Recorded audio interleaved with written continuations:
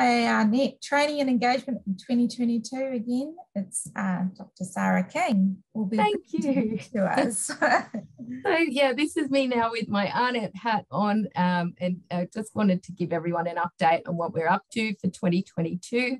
So for those of you who don't know, AARNet is Australia's academic research network. It's a not-for-profit company that provides the ultra high-speed internet and communication services that you get as in Australia through the research and education sector. And as that network provider for Australia's universities and research institutions, our aim is to support all researchers to maximise their use of the available technologies and the supporting network capabilities. So our training is about AARNet. So what do we offer? We've got the network, and this is something that spans the continent. It's a physical thing. It's got lots of geographically diverse points to it, and that is a substantial investment and capacity for not only the major centres, but rural, regional and remote locations around Australia. And we connect everyone through multiple 10 and 100 gigabit per second links, and also internationally.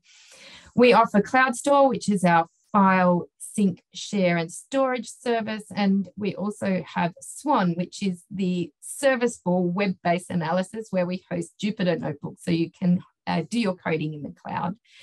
We also have big data transfer, like if you've got something really amazing you need to call in the experts, we're us, and that's like people working with those big powerful telescopes, supercomputing and all that sort of stuff. We're offering cybersecurity as well to help universities detect and manage threats. And I'm thinking about potentially trying to put together some training around that. I'd love to know if you're interested. And we do research collaborations, trying to help people link virtual labs, imaging, sequencing, all of the different collaborations that occur around the sector. So our training is focused on demonstrating these services that we provide, such as Cloud Store and Swan, and trying to help people understand networks and data movement to be able to make the most of it. So we call this, or it is called, an infrastructure literacy, and that is a term that encompasses that practical knowledge of needing what that you need when you need to transfer, store and manage research data of any size, really, in any of those complex scenarios that we're all dealing with the research data lifecycle. So what we're doing and where we've come from, I suppose, with the training, we have expanded from kind of old school face-to-face workshops, and that's pandemic induced, of course. And now we have a whole suite of different options to try to meet people's needs where people are at the moment. And so that includes workshops that are currently being done online via Zoom. We've got the Cloud Store clinics, webinars, researcher demos. We're doing YouTube how-to instructional videos, live and recorded demonstrations. We're going to improve the knowledge base, and we've got the Swan online forum. And I'll just give you a quick look at these so you can see what we're about. The Train the Trainer workshops are really for librarians, research support staff, research analysis, e-research analysts, those sorts of people, so that then you can go on and provide something for your audiences. I'm a trainer of one, so that's the way that we've been able to manage this. So please contact us if you'd like to book these in. We've got Introduction to Jupyter Notebooks, network and data handling, and active data management with Cloud Store. And at the moment, they're about 3 hours, but I can change, we can tailor it, whatever needs you've got, we can figure it out. So we'd love to hear from you about that.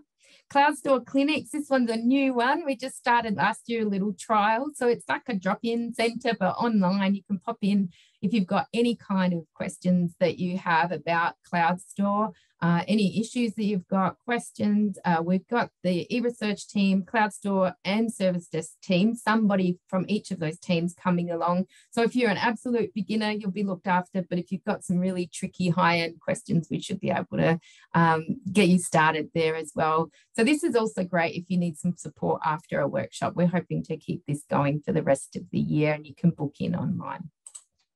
The other options that we've got is we've got an online forum for those people who are using Swan. And this is so we can kind of hopefully have a one-to-many. If you've got a question, that question will go to many people, and some of our power users can chime in, as well as the team here at AARNet. So we'd love to hear from you via the Signet. If you get it, Signet is a baby swan. This is a stupid joke, but anyway. So what's next in 2022, where we're hoping to get by the end of the year? We're going to get some research demos live and recorded ones. We want to convert those workshop materials to the ARDC workshop template, and that way they can be ingested into places like the OER Commons and Dresser.